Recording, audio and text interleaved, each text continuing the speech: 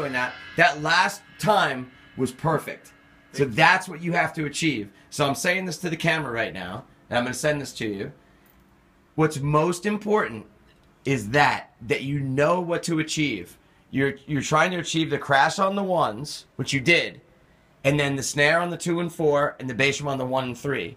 The bass drum not with the snare. They're alternating. So crash, 2, a 3, and 4. Crash, 2, a 3, and 4. Just like you ended up getting. But again, you're going to do it 20 times in a row, and you're going to have trouble. Okay. You're going to mess up.